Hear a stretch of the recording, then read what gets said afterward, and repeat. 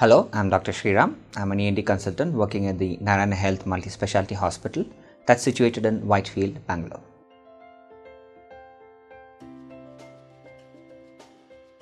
Now, when you have excessive salivation, inability to speak and excessive fatigue, it can be just a general normal infection. You have some mild cold where your taste has been altered, or you have an ulcer in the throat or a mouth where the salivation is increased and you feel a lot of irritation in the throat, you feel stressed out, fatigued. But in any case, excessive salivation, fatigue and generalized weakness of the mouth and oral cavity can even happen in so many neurological conditions. If you have early signs of a Bell's palsy, which is a facial nerve paralysis, which can actually present in initial stages with just salivation and just fatigue, or any of the viral infection, many of the infections they actually present with just non-specific signs like excessive salivation, fatigue, tiredness. In any case, wait for a couple of days.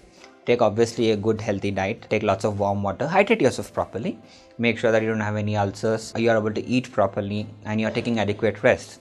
Wait for a couple of days. If you're not feeling better, see your ENT doctor as soon as possible.